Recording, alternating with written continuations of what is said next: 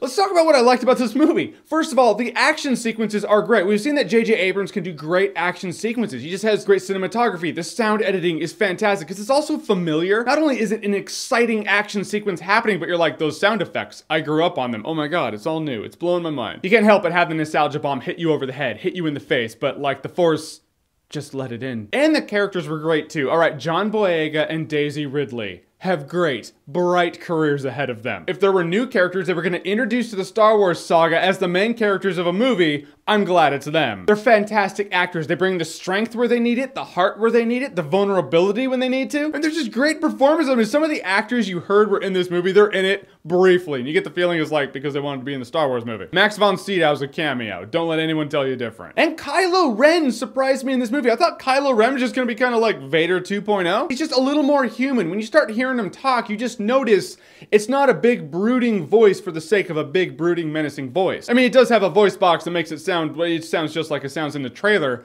but you can tell that the tone of it is he's still a human being. No, the big baddie with the mask in a movie is actually, he's a character. I'm not saying Darth Vader wasn't a character. I was just surprised that in this day and age they had a masked villain for the sake of big and scary. That was. And a big shout out is happening because this big shout out is happening. Harrison Ford as Han Solo was great. I thought Han Solo was going to be in this movie, kind of shoehorned into it to kind of take these other younger, newer cast members under his wing, kind of be like, hey, audience, here, they're the new ones now, we're handing the torch over, you can trust them. And because one of the best and most beloved characters in the previous Star Wars trilogy did that, then we trust him and like, all right, Han Solo, if you say so. And while that is kind of his function in this movie, he is still a character. He's out there on the adventures with them. He is doing stuff. They didn't have to do that, and they totally did, and that was great. I saw that scene where Han and Leia are hugging in the trailer. It's like one blip, and I was like, all right, they're just gonna do that, and you're gonna see Han and Leia on scene, and it's gonna be Han and Leia for the sake of Han and Leia, and it's just gonna be a cheap way to be like, ooh, nostalgia. And while there are some easy nostalgia moments in this movie, that's just not one of them. There are some great moments with Han and Leia where you're like, oh, you're characters and you have history. Again, with Han Solo, I love the fact that he played old Han Solo. And when I say that,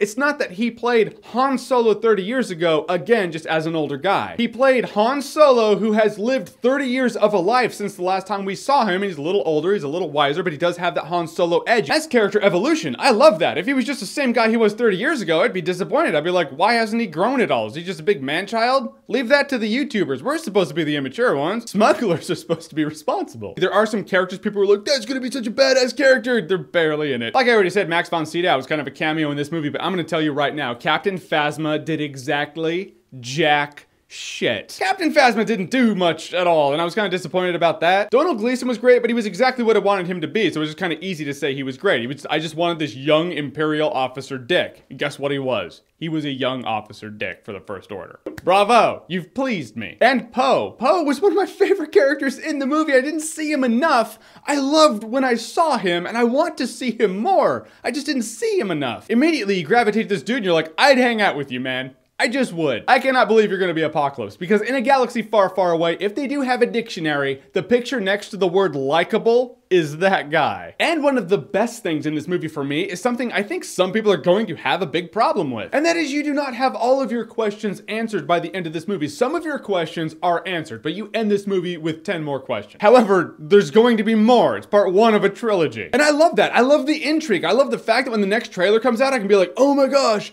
it left off here, so I think it's gonna go there, and oh, what are they doing? If you couldn't tell by now, I love me speculating, and I just like doing it. And this movie had some great humor too. You know, with J.J. Abrams, you knew it was going to have humor, and I've never seen humor like this work in a Star Wars movie. The prequels tried to be funnier, but it just came across as awkward. Nothing really landed. And the original trilogy doesn't have as much humor, although it does have humor, not as much as The Force Awakens. The Force Awakens has more humor, but more humor that landed, and it made the movie as a whole feel a bit more relatable and a bit more human. Never seen that much of that side of Star Wars before, and I was glad I saw it. Now, one of the things that helps bring the OG original trilogy Star Wars fans into this movie is one of the things that needs to be touched on is all the nostalgia in this movie. And that's the familiar plot points from the other Star Wars movies in this movie. A few times in this movie, you're like, I recognize that. Oh, I've seen that before. I have seen that before. And while there's a part of me that does understand that they did that for the introduction for Star Wars Episode 7, it's like, all right, it's been 30 years. Like, a lot of fans kind of had a rough patch with those prequels. All right, we'll let them know that we're going back to the old ways. I feel like in the sequel, we'll get more new things, but it does have to be addressed that on more than a few occasions, you're like,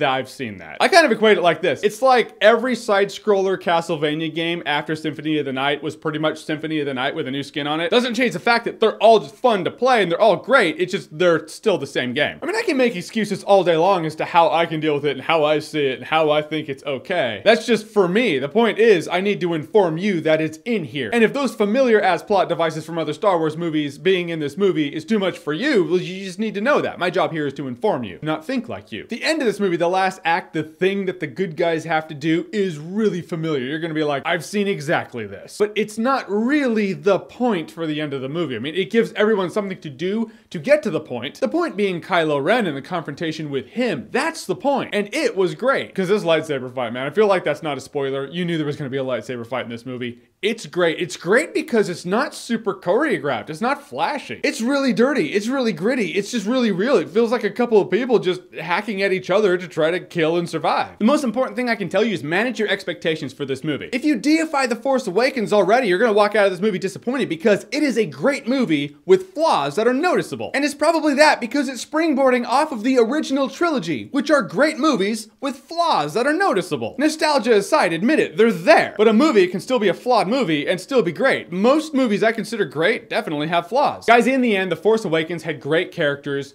great exciting action. It's a wonderful reintroduction to the Star Wars universe, and it gives it revitalizing energy by harkening back to the old and giving us some of the new. There's a lot in here that I loved. I had a fun time, but I also had a surprisingly emotional time. You walk out of this movie, you're like, that movie hit a lot of emotions for me. I've heard some people say it's a turn your brain off fun movie. I can't say a movie hit so many emotions for me, and I actually started welling up in a few scenes, and they'll be like, yeah, it was total turn your brain out. No, those are two different movies I'm talking about if I do that. There is a scene in this movie where my eyes just welled up and got hot, and I just grinned, and I was like, that is amazing. I don't know if I was like welling up. I was just getting emotional. And I wasn't sad or anything. It was just a powerful scene that I really, really liked. And I'm glad it was in this movie. The Force Awakens was personally what I wanted it to be. And if you keep your expectations in check and know that it is a movie, you can walk out of The Force Awakens having one of the most enjoyable theatrical experiences you have had in 2015. And I'll say without batting an eyelash, Star Wars The Force Awakens is